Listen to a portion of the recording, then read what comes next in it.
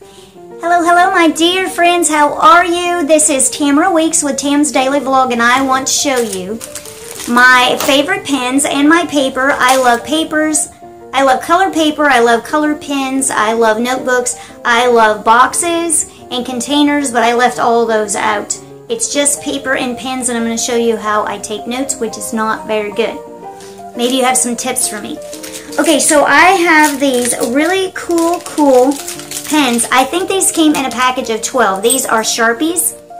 I don't use Sharpies a whole lot, but I love markers, I love pens, and I love different colors because I love variety.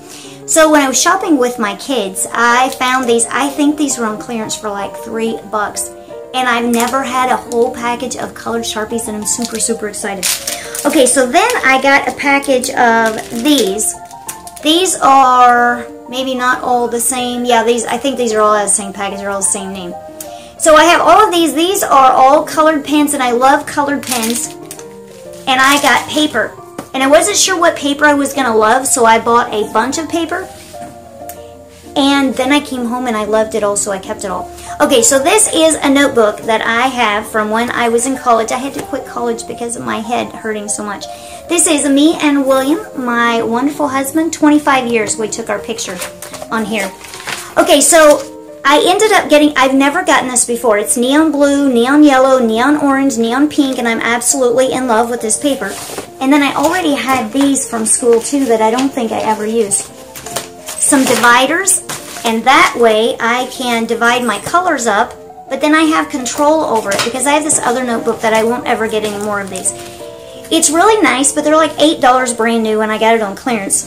It covers up the binder, just looks a little bit nice, but it's flexible, you know, so that's kind of cool. But the problem is, you can't move, it's a spiral notebook, and you can't move the dividers that are in it. And you don't have that much paper in between, so I was actually using this when I was in a video lab for YouTube, learning how to make my YouTube channel better. It didn't have enough room in between, and then so anyway, it's not as organized as I wish it was because it didn't have enough dividers. So with this one, I can put the dividers right where I want to. So I'm super excited. I love the paper. I didn't think I was going to love it as much as I do because it's neon, and I kind of like pastel a little bit better, but I'm actually loving the neon paper. So I got this one. It's a different kind, you know, because you can move it over here. My good friend Much, hello Much, how are you? Much did this video, did a video where she had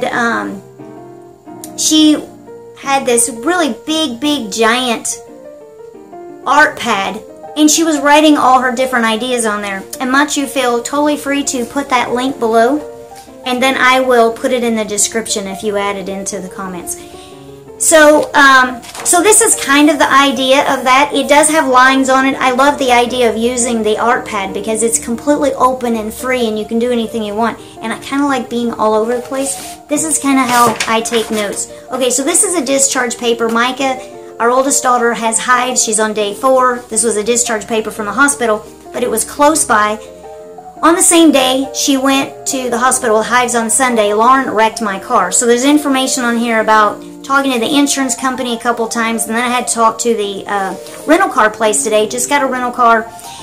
And so this is written this direction, and this is written this direction, and this is written this direction. So I've got all these different directions where I wrote notes on my paper. So like this is sort of all going the same direction, but I have different inks, and I print and I write in shorthand and I write in cursive, so I do a lot of crazy things when it comes to taking notes. This is what it looks like when I'm really when I'm just doing one solid thought. These were notes to take to the doctor that I left behind, and I don't usually even take notes to the doctor. So this was kind of a funny thing. This was just a to-do note that I did. So I had to make this phone call, and it was in the notebook, so I like to tear out things, and I like to try to keep them in order. I like to do all kinds of stuff when it comes to taking notes. Most of the time I can find what I need.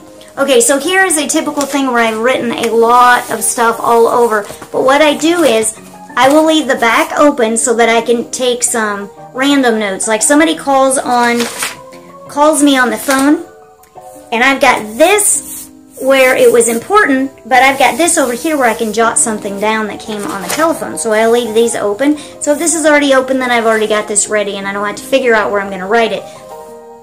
But something funny happened a couple of weeks ago. I had a bunch of notes scribbled over here, and I had to return a phone call. So I scribble it right here, and then I draw a line with an arrow over here, and I tear this paper out like I did this, but it didn't have the phone number on here. It was on here, but I remembered where it was, so I was able to go back to it. So I'm really random.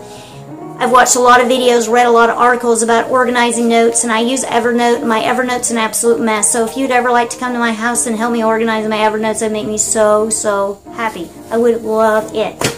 So, that is my story of how much I love paper and colored pens and how I take crazy notes. So please comment below, and if you have a great idea, a great tip for me, or just something that you love, I would love to hear from you in the comments. Again, this is Tamera Weeks with Tam's Daily Vlog, and I will talk to you very soon. Bye-bye.